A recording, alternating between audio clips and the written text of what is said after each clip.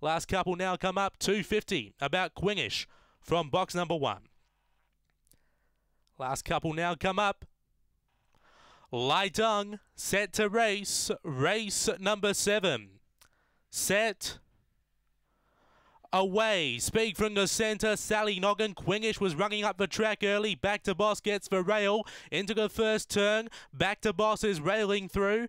Quingish is up on the outside. They're level pegging into the back. About 4 lengths away then to Sally Noggin, Dakota Hummer, Emily Phantom and Corborn Blaze. Off the back, it's back to Boss and Quingish still on level terms. About 4 lengths away then to Sally Noggin. Quingish starts to get the upper hand now on back to Boss, and Quingish gets up to make back to Boss. Third was either Sally Noggin, Emily Phantom or Dakota Hummer, and back of the tail Corborn Blaze. Time around 29 and 90.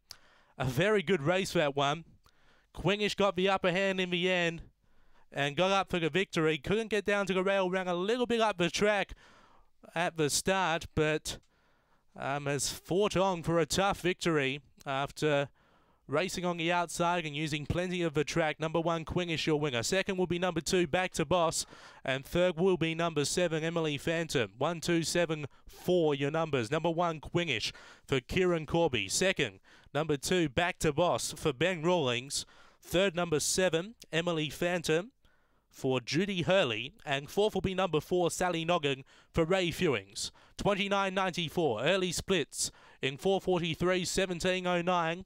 Rung home in 12.85, a length by 5 1/4, your margins, a length by 5 1/4, 1, 2, 7, 4 after race 7 here at Angle Park.